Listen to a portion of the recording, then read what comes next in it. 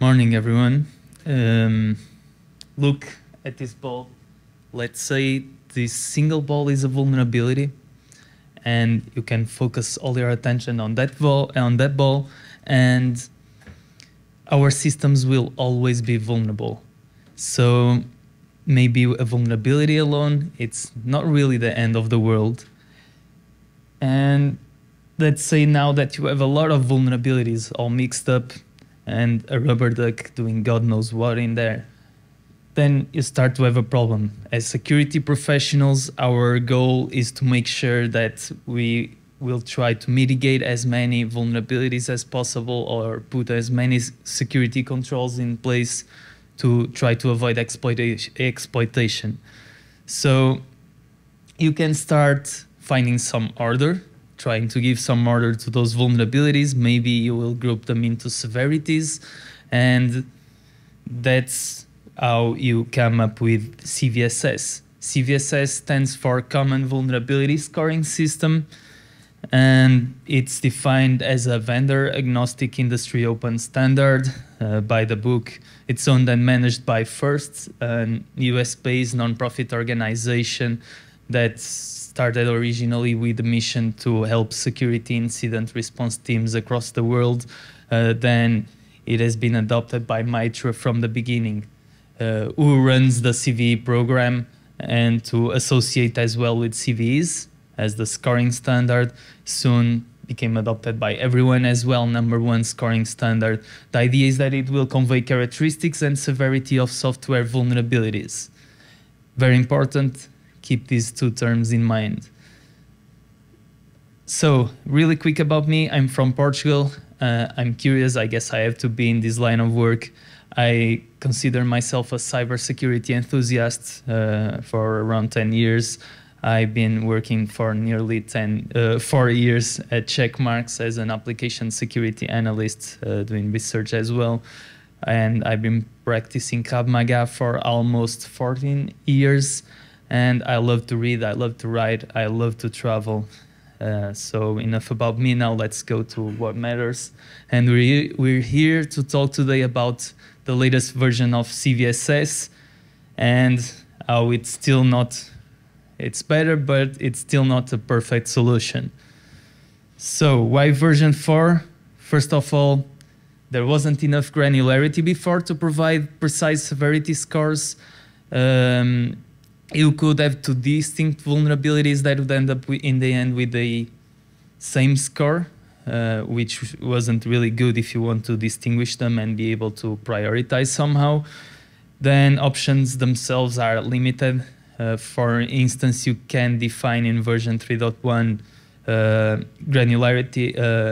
You can define some, user interaction, sorry.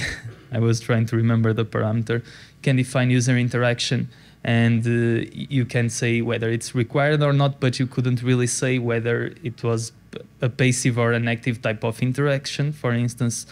And parameters still, and what they were supposed to describe, the characteristics they wanted to bring about the vulnerabilities, still was a bit blurry in some cases. For instance, I know what attack complexity means, but do I really know what it means?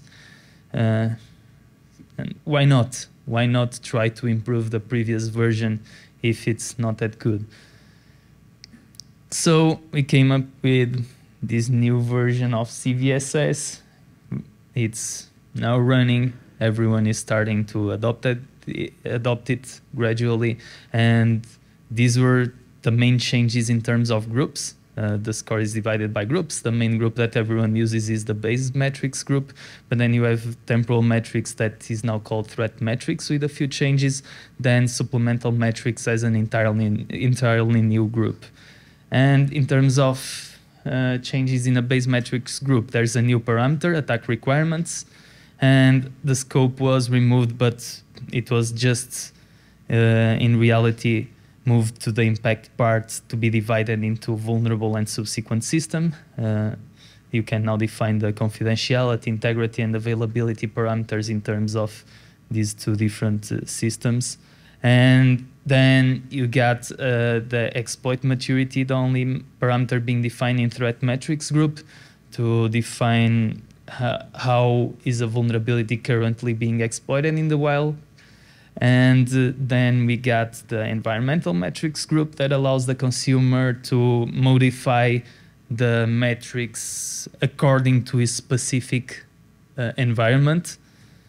Then supplemental metrics to provide still some extrinsic characteristics of the vulnerability and allowing us to cover other sectors that might not be properly covered with the other parameters. So really quick, looking at an example, you can see that for this vulnerability, it was taken from the official documentation, but a bit modified for the sake of this exercise. And we're talking about a Juniper router that has an ARP protocol enabled, and an attacker could poison the cache and put there a spoofed IP entry, and it would cause a denial of service to the user of that IP eventually. And then he can also redirect traffic to themselves, cause some sort of man in the middle. And we know that dynamic ARP inspection is enabled by default. So looking at this example, I wanted to ask for your input on this.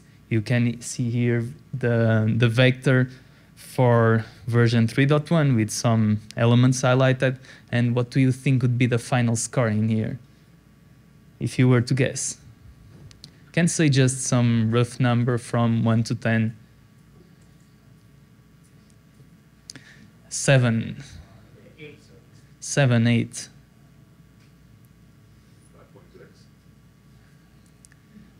Okay, you're just trying to say it different, right?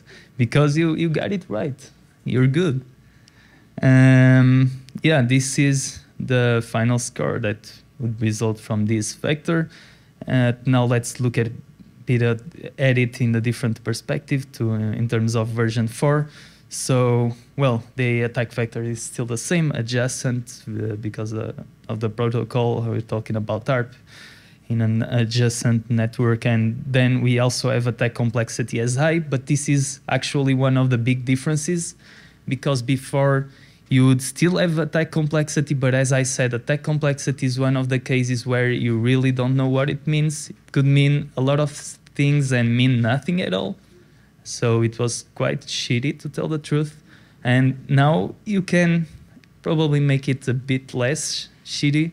And so you can say that attack complexity is specifically about having active measures, active protective measures in the system that will somehow delay or slow down the attacker, and the attacker will have to circumvent those measures in order to achieve successful exploitation.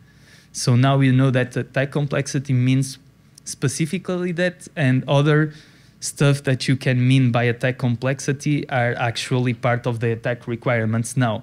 And that's how you get a supposedly more precise characterization now. And that will count a bit should count a bit to lower the score, because higher attack complexity. But then also really, really important is that now you can define whether the vulnerable or subsequent system is being impacted. And we now know that in terms of vulnerable system, since we're just creating a spoofed IP entry in the ARP protocol, we have a low impact on the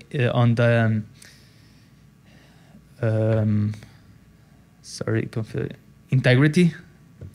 On the integrity, you can see there the VI and the vulnerable integrity metric. We have a low impact, but then you can define more precisely that you have a high impact on the confidentiality of the subsequent system, because the attacker can read the traffic from the user, and then also in terms of availability, because it can cause a denial of service, so also a high impact on the availability.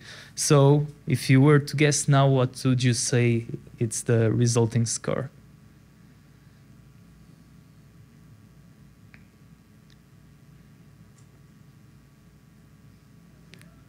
Seven again? 6?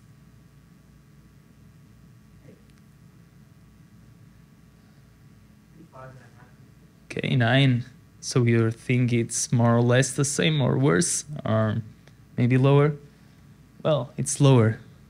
And I'm not here to argue if it's correct or not. You would have actually to compare between other vulnerabilities, other different vectors, but well, it is what it is. Right away you don't know, but you can argue that it's probably a bit too low regarding the actual impact they're causing or to the users or not, or maybe version 3.1 was a bit too high. Well, it was just for you to understand some of the main differences. And so in general, in a nutshell, what CVSS wanted to bring was, first of all, reinforce, and they emphasize it a lot if you read the documentation, that CVSS is not just a base score, you should use all the other metrics groups. Also, finer granularity by adding new elements. You should now have more variations of scores. Then they enhance the impact metrics, as we've seen with the vulnerable and subsequent system. And they wanted to promote accessible information, making it more transparent, being able to tell a better story overall, more clarity and ease of use of the vector. This is awesome, right? Well, not really. Let's not rush. And let's talk really quick about open source first, and very important element. We all know it's philosophical, it's philanthropic, magical. Everyone is using open source. According to the Census 2 study, 70 to 90% of modern software solutions are using free open source. And we can do a quick test here looking at an NPM package called Gatsby, a popular one for building websites. And you can see all these dependencies popping up, direct or transitive. This would be the final result of all the dependencies you get in this single package, which is quite a lot. And it would be, of course, naive to think that at least you don't have one vulnerability, you don't control all these dependencies.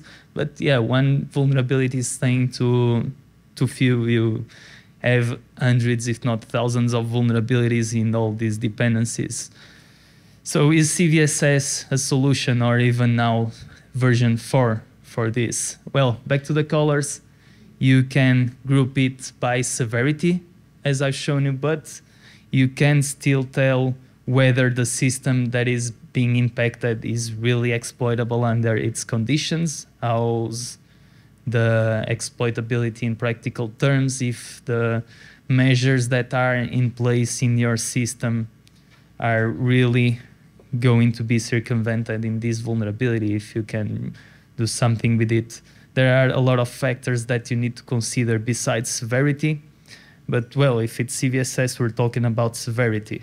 So this often leads us to the idea of risk vulnerability management, and these terms are used interchangeably a lot of times.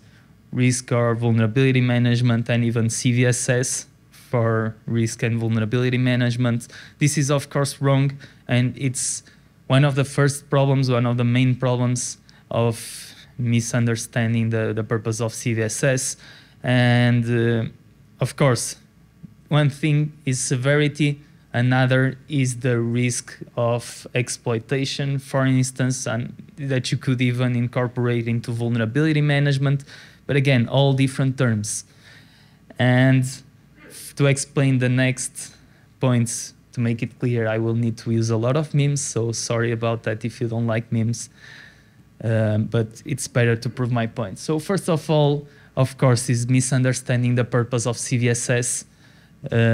Well, you can run it other way, but if you want to get the most out of it, you need to, again, understand that CVSS is about severity. Then relying only on CVSS for risk and vulnerability management. Again, CVSS is just for severity, and even worse is if you're relying only on the base group alone.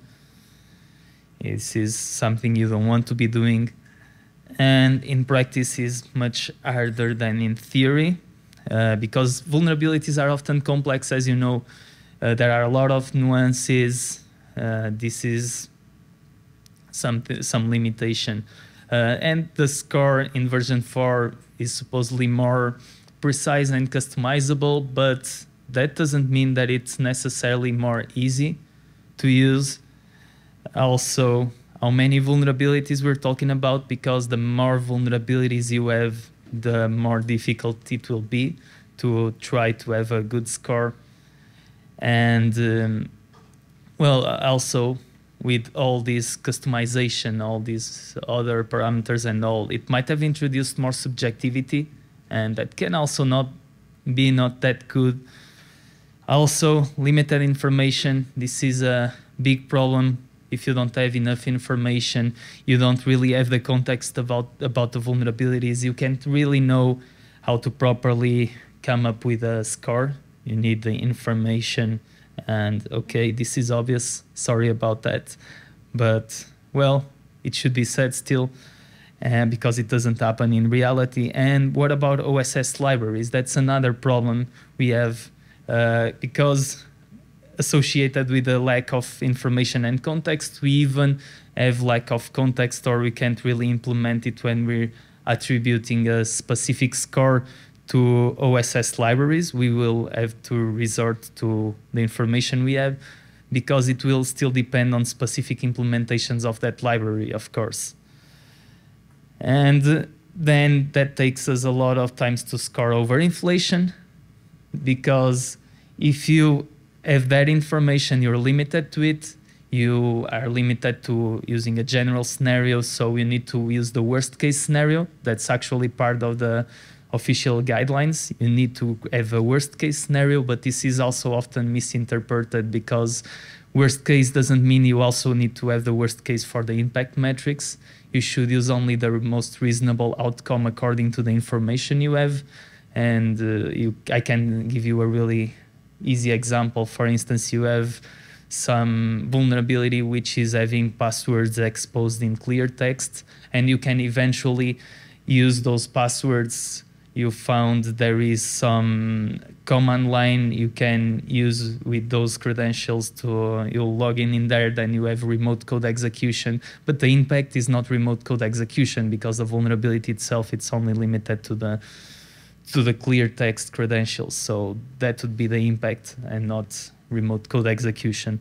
And also you get that a lot from bug bounty hunters, vulnerability reporters. They will overinflate the score on purpose. That's the meme you have there. It's usually for financial or reputational rewards, because overinflating the score will make the vulnerability look more critical. But if you do it on hunter.com, for instance, you will get a penalty for miscalculating the CVSS in your reputation. And of course, manual can be a hassle, but automated doesn't always work. You should use both. You really need to use both, actually, because as consumers, you can use automation in environmental metrics and in threat metrics using threat intelligence sources. But you, as providers of the score, you still need to provide the base score in a manual manner to do it properly. And also if eventually you want to supply with supplemental metrics as well. And then we have like a classical problem of time versus quality. Of course, you can waste a lot of time making the score perfect for a vulnerability, but can you really do it if you have 300 vulnerabilities, for instance? Of course, eventually somewhere in time, quality will be sacrificed. Then, of course, willingness to do things properly, because we have consumers, we have providers all having to, we have to rely on both of them. And then it requires focus, it requires direction, it requires learning, obviously, to properly use the score, so it's not easy. And you do have to rely on both provider and consumer, and this is a problem alone, because you need to expect that both of them will properly use the score. Also, another problem is the neglect, fatigue, and discouragement in the open source. Generally, you find a lot that software maintainers won't really care about vulnerabilities. They don't really care about wasting time with vulnerabilities because there's still the idea that it's a waste of time. They want to focus on coding and improving their projects. So, how can we try to tackle some of these challenges? Some underlined, of course, because we can't solve everything. We can't really make this perfect, but we can try to get the best out of version 4.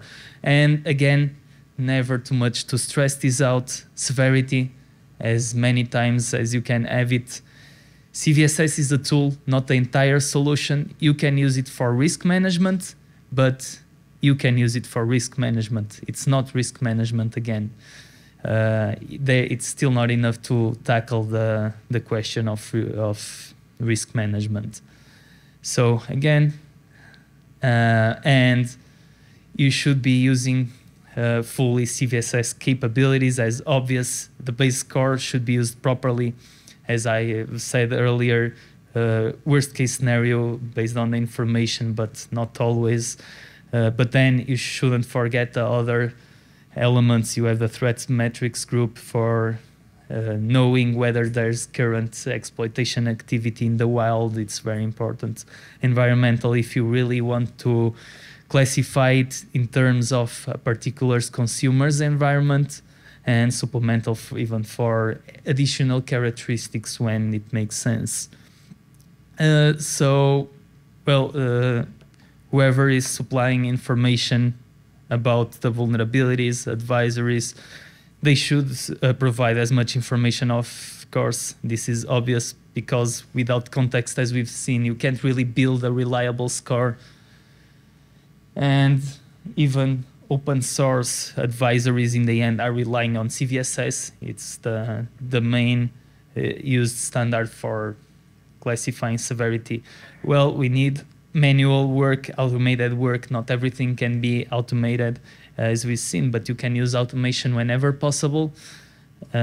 So this is also an important guideline. Providers will be able to provide with the base metrics and supplemental metrics. Consumers will be able to automate the part of the threat metrics and the environmental metrics. And one way to do it is with asset management database. This is actually a great recommendation for automation. You can have an asset class being defined and all the confidentiality, integrity, and availability requirements, how it impacts that specific asset in terms of these elements, and then the exposure, meaning if it's internally or internet facing, also really important for that. And of course, read the fucking source, because, well, if you don't read the source, you won't know how to properly use the vector. It has a lot of great specifications like confidentiality and integrity versus availability and other important stuff that it will explain more in depth, and it contains almost everything you need to know about it, of course. And what's next then? Well, providers and consumers need to cooperate, of course, because as we've seen, both are needed. More transparency of information, software maintainers, product owners, product vendors, vulnerability reporters, everyone, bug bounty hunters should disclose as many details about the vulnerabilities as possible. There's a really good step towards it. MITRE is now encouraging that CNAs will provide as much details as possible, including CVSS, because in the past they would just leave it for downstream augmenters like NVD, just leave it empty. NVD would fill in the CVSS, but that doesn't make sense, of course, because CNAs are responsible for reporting the vulnerabilities, creating the advisories. So they should be the ones filling the CVSS. They have the most details. So this should make in the future the available CVSS scores much better associated with the CVs. Then there's the CVSS extensions framework, which is also a very important thing to consider, defined as some methods, some formal methods that will allow you to, that are defined in the documentation and will allow you to extend the framework between the above the core metrics group and allow you to even classify other sectors. And of course, collaborating with open source communities, very important whenever possible. And if you're interested, for instance, you can, and everyone is allowed, of course, to be part of the CVSS special interest group from FIRST, where they are constantly contributing to the improvement of CVSS. And so that's it. I want to invite everyone to talk with me after the questions in case you are interested to discuss CVSS. I will be glad to do it. And I want to thank everyone for being present, thanking the organization as well, and for the opportunity to talk here today. Thank you.